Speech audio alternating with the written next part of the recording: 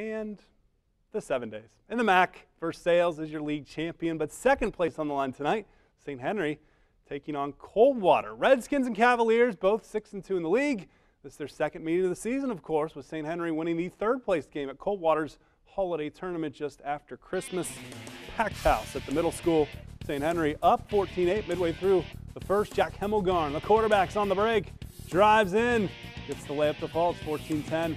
Redskins still in front. Then Paul Stammen drives and dishes to Jesse Niekamp, the fullback. The running back barrels in for the lay-in. Neil Mullenkamp then dumps it to Andy Brunette. Is he going to dunk it? Nope, off glass for the big guy. Two more for the Cavs. Brunette passing out of trouble to Dylan Toby in the corner. Coldwater takes a 17-16 lead, but St. Henry wins the tight one, 70-67. 29 for Mitch Stammen, 22 points, 12 boards for Brunette.